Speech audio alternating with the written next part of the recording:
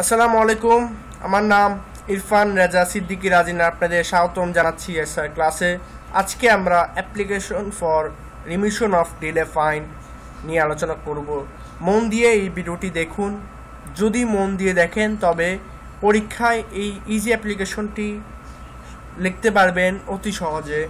আপনারা আমাদের চ্যানেলটিকে সাবস্ক্রাইব করুন এবং পাশে থাকা বেল আইকনটি অন করে রাখুন এমন শিক্ষণীয় ভিডিও সবার আগে পাওয়ার জন্য। আমাদের ইমেল অ্যাড্রেসটি হলো ersrclass@gmail.com। তো চলুন শুরু করা যাক আমাদের অ্যাপ্লিকেশনটি। তো বন্ধুরা, আমরা চলে এসেছি।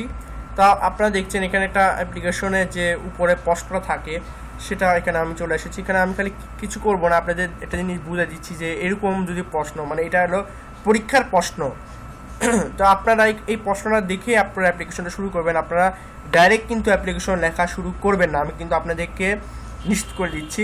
সবার প্রথম আপনারা হেডলাইন মানে উপরে যে প্রশ্নটা আছে সেটা আগে পড়বেন।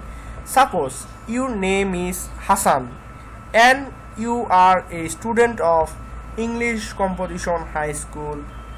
Okay, you could not pay your tuition fees of the last month in time because of your father's sickness, মানে অসুস্থতা.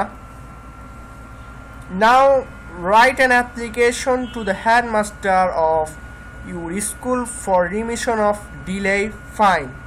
তো আমি একটা জিনিস এখানে ক্লিয়ার করতে যাচ্ছি, সেটা হলো মনে করেন দেওয়া থাকলো প্রশ্নে SSC পরীক্ষা বা HSC পরীক্ষা বা HSC পরীক্ষা বা যে কোনো পরীক্ষায় প্রশ্ন আসলো।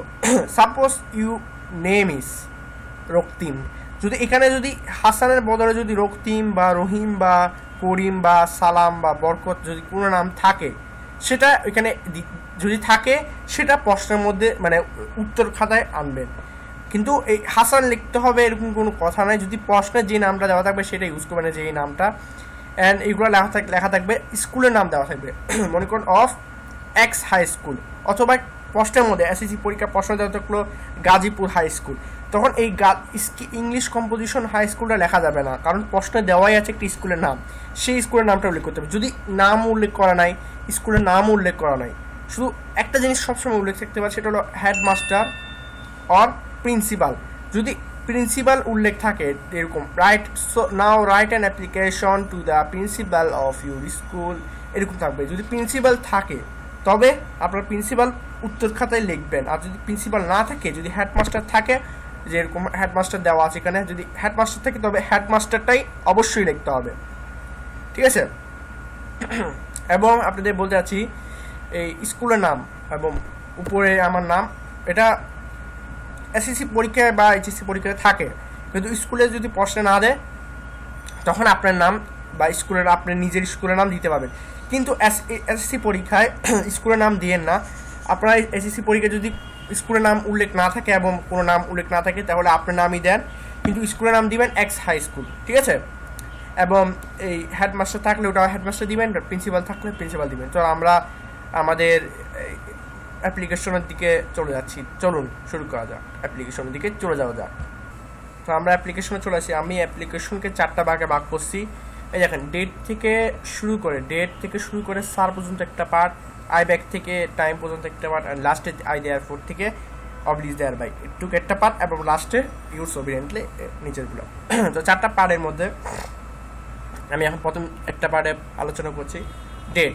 ফার্স্ট আপনি ডেট দিবেন, লিখবেন ডিডি, মানে ডিডি না, আপনারা লিখবেন যেখানে ডেটটা দেখবেন, মনে করেন 23/12/11 বা 23 এরকম লিখবেন, যেভাবে আছে, যেমন 4টা এখানে 2টা, এখানে লিখবেন 23/12/2015 এইভাবে লিখবেন।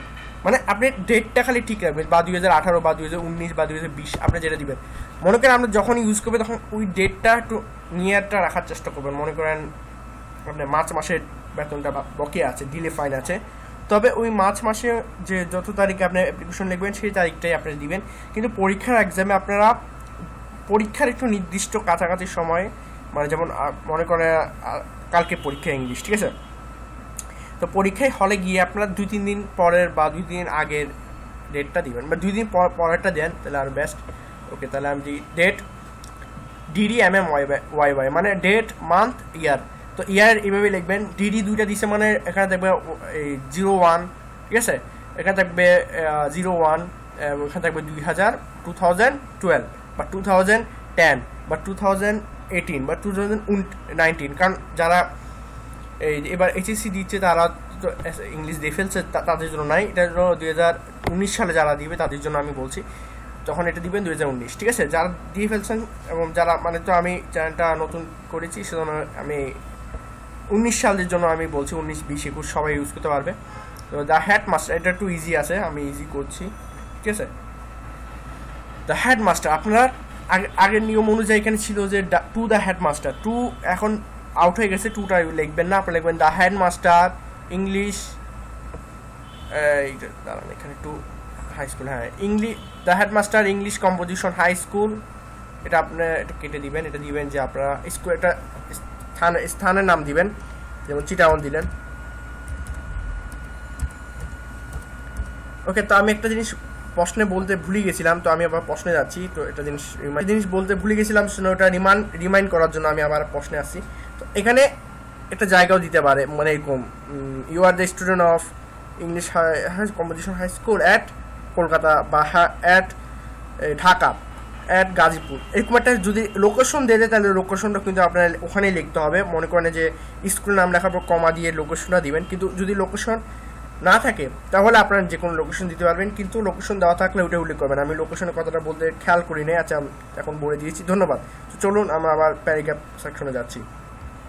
আচ্ছা, তো আমরা এখন চলে এসেছি the headmaster English composition high school, east Madarbari, Chittagong বা গাজীপুর, আপনার মিরপুর, ঢাকা দিতে পারবেন, আপনার লোকেশনটা দিবেন। কিন্তু যদি প্রশ্নের মধ্যে যদি নির্দিষ্ট কোনো লোকেশন উল্লেখ থাকে তাহলে ওটার লোকেশনটা দিতে হবে না। তো আমরা এখন সেকেন্ড পার্টে যাচ্ছি। তো ইস্ট মাদারবাড়ি, চিটাগং, ওই স্কুলের নাম দিবেন, যদি স্কুলের নাম যদি উল্লেখ থাকে তাহলে ওই স্কুলের নাম দিবেন, এবং লোকেশন উল্লেখ থাকলে লোকেশনটা দিবেন, যে লোকেশনে যেভাবে লেখা থাকতে হবে। যদি লোকেশন দেখেন মানে কোতোয়ালি থানা বা কোনো একটা লোকেশন হলেই হবে, যদি লেখা থাকে ওই লোকেশনটাই আপনারা চুজ করবেন, অ্যাড করবেন, ঠিক আছে। লোকেশন না থাকলে দিবেন না, আমি রিকোয়েস্ট করছি আবারও, ঠিক আছে।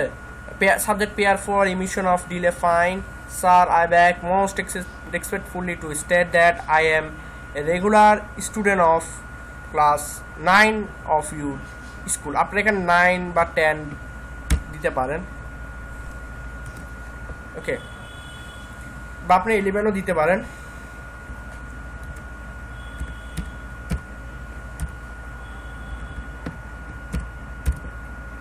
ওকে, 9, 11 মানে আপনার যেটা ইচ্ছে আপনার না দিলেই চলবে, এত দরকার নেই এত ভেজাল করা।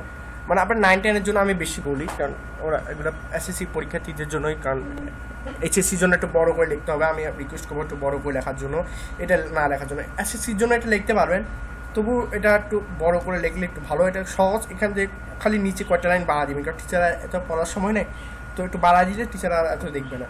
ওকে, তো sir pair for remission of define মানে বকেয়া, মানে বেতনটা বাকি থাকার কারণে, মানে ওই ফাইনটা রিমুভ করার জন্য, মানে মুছার জন্য, রিমিশন করার জন্য, মানে এটাকে মানে ধরার জন্য ফাইনটা, ওইটার জন্য আপনার একটা রিকোয়েস্ট করছেন, ওইটাই আর কি। এটা তো আপনার এটা মোস্ট করে নেবেন, সহজ একটা বাক্য, সহজ একটা সেন্টেন্স। তো sir I back most respectfully two state, আপনারা যদি রেসপেক্টফুলি বানান না পারেন তাহলে এটা লেখা দরকার না, আপনি লিখবেন I back to state that I M a regular student. যদি রেসপেক্টফুলি বানানটা পারেন তবে লিখবেন, এটা কিন্তু ভুল লিখলে নাম্বার পাবেন না, ঠিক আছে। প্রথম লাইনটা কিন্তু পড়বে টিচাররা, যদি এটা না পারেন তাহলে বানানটা যদি না পারেন রেসপেক্টফুলি মানে আগ্রহের সাথে বা ভালোবাসার সাথে, তাহলে এটা লেখার দরকার নাই।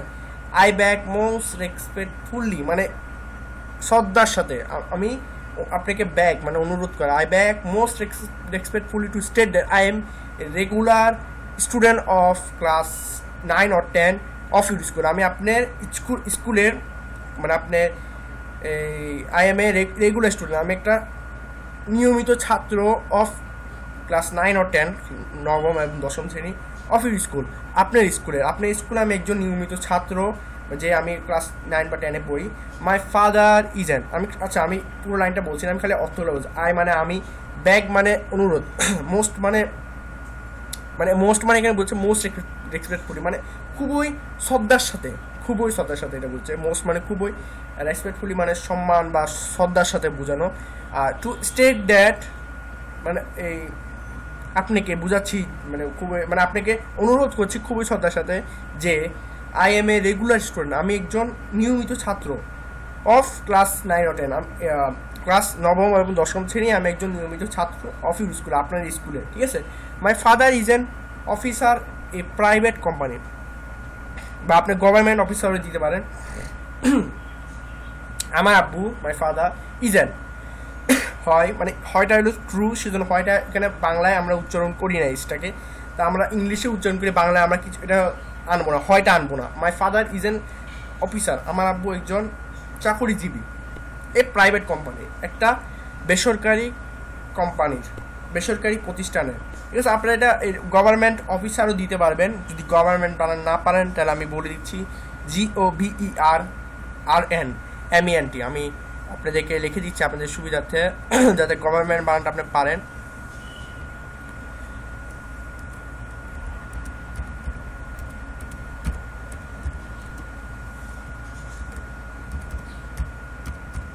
ঠিক আছে, আপনারা এই শব্দটার বদলে এটাও লিখতে পারেন চাইলে।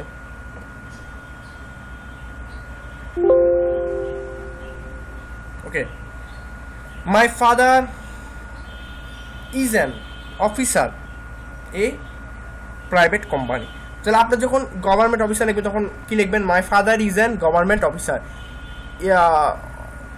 ইজ এ গভর্নমেন্ট অফিসার, তখন an officer A private company এটা বাদ দিবেন। My father is a government officer, অথবা my father is a, is অ্যানটা আসবে না কারণ এখানে অফিসার ওটা হলো ভাওয়েল, সেজন্য এখানে অ্যান আসছে। তো এই আপনি জানেন AEIOU থাকলে AEIOU ও আছে বলে এখানে অ্যান আসছে। তো আপনি যখন গভর্নমেন্ট লিখবেন তাহলে এটা তো ভাওয়েল না, সেজন্য এখানে এ বসবে। My father is a government officer, তখন আপনি কি লিখবেন না, এই দেখেন আমি আপনাদেরকে আবার নির্দেশ করে দিচ্ছি, তখন এরকম লিখবেন না, দেখেন তখন আপনি একটু লিখবেন না। কখন লিখবেন না? যখন আপনারা দেখেন my father is a government officer, যখন গভর্নমেন্ট অফিসারটা আপনারা লিখবেন, ঠিক আছে।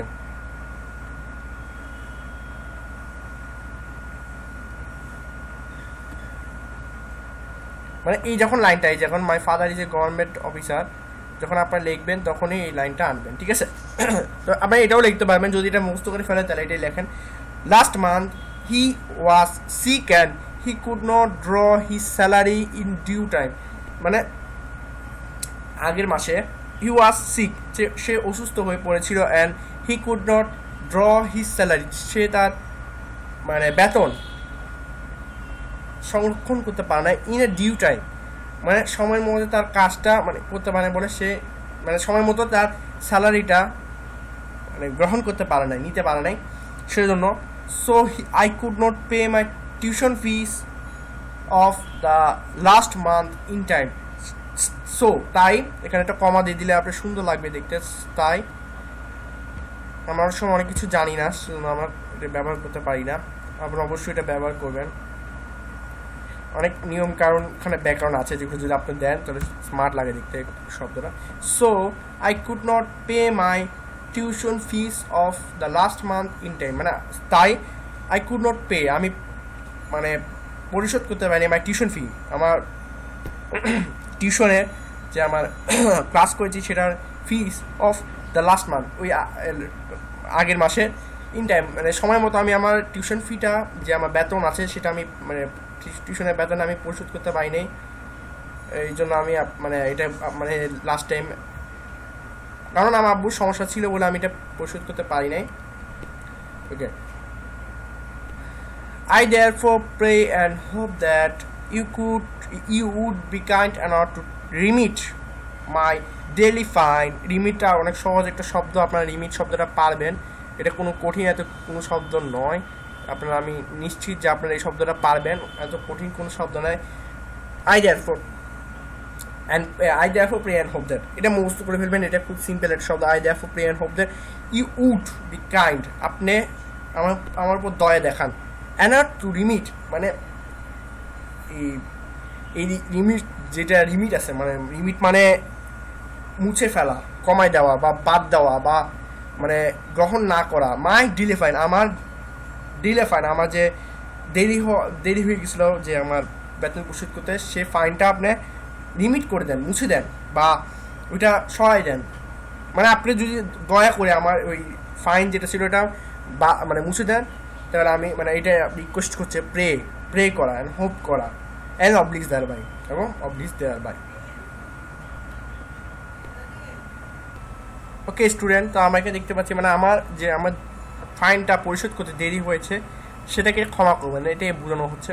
অ্যান্ড আমার লাস্ট পার্ট চলে আসছি, আমার 3টা পার্ট শেষ করে ফেলেছি। লাস্ট পার্ট, ইউর্স ওবিডিয়েন্টলি, এখানে পিপিউল লিখতে পারেন, পিপিউলটা দিই নেই কারণ এটা আমিও লিখি না, আপনারাও লেখেন না। ইউর্স ওবিডিয়েন্টলি হাসান, আপনার নাম দিবেন, যে নাম যদি উল্লেখ থেকে প্রশ্ন ওই নামটা দিবেন। ক্লাস 9 or 10, এখানে 10 দিয়ে দিবেন। রোল, আমি রোলটা ঠিক করে দিচ্ছি কারণ এটা যে কোনো একটা রোল হতে পারে।